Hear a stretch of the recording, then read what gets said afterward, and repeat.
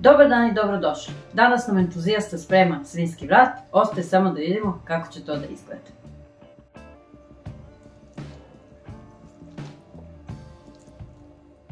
Ovdje imamo oko kilogram krompira, 2 čena belog luka, 1 paradajz, 1 papriku, 1 šolju vode, 1 crni luk, suvi začin, so, biber po ukusu, ulje i ovdje imamo šnicle od vrata svinjske. Evo vidite kako je to entuzijasta lepo isakao da bude malo deblje i to je ono što nam je potrebno.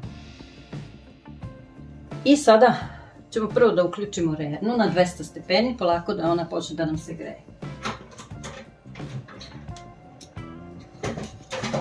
Zatim ćemo da oljuštimo krompir.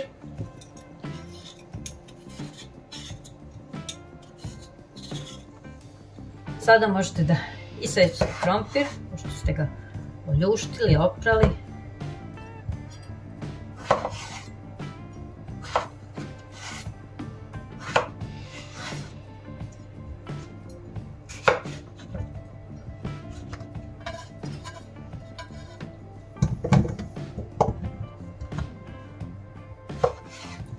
Sada možete luk da iseckate.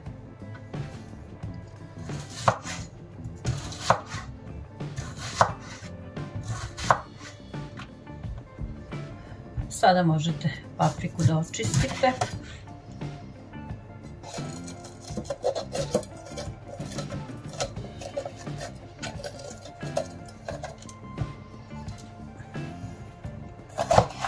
Izvadite ono belo što ima unutra.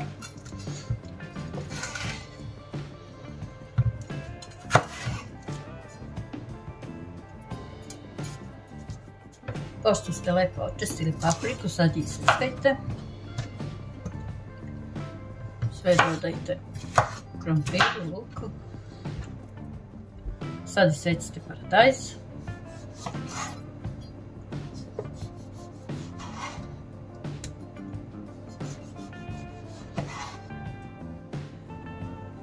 Sada ćemo beli luk.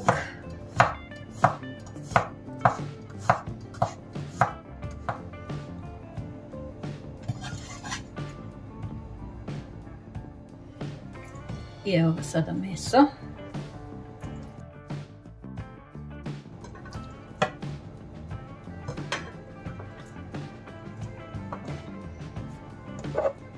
Dodajte suvi začin, soli,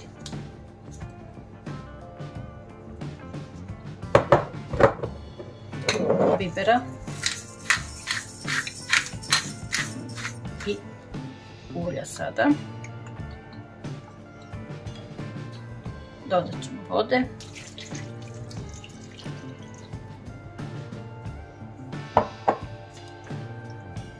I sada trebamo sve to da izmešamo.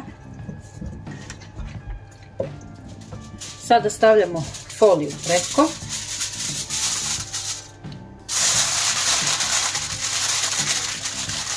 Sada stavljamo sve u rernu.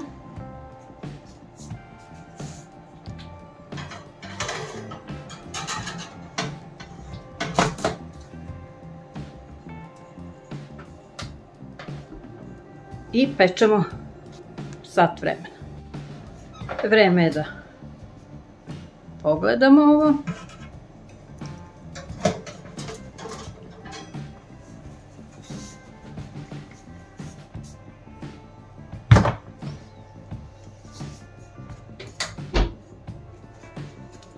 Otkrićemo.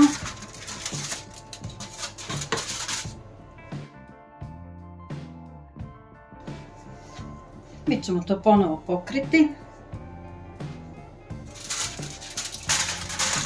i vratiti još u rernu, još nekih 40 minuta.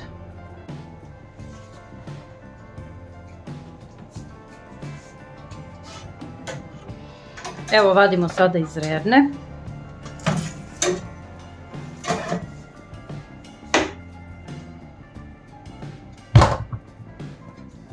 Skinut ćemo foliju da proverimo.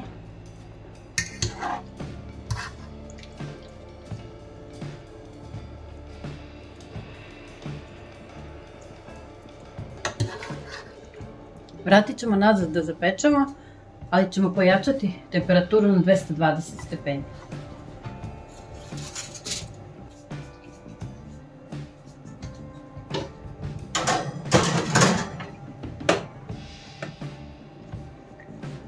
Evo, prošlo je nekih otprilike 20 minuta tamo ovamo, više manje. Sada ćemo meso okrenuti.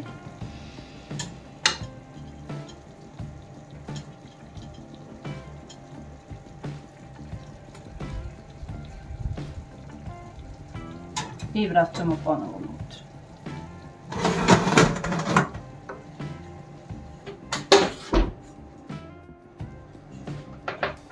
Gotovo je, možemo da izvadimo. Sad će to entuzijasta.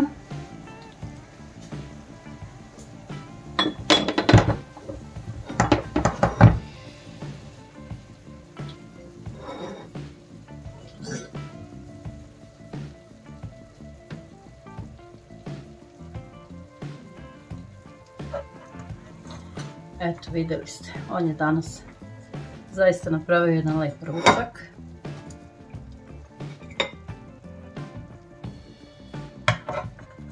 Nadamo se da vam se svidjelo. Javite vaše utiske kad budete probali. Eto, toliko od nas za danas.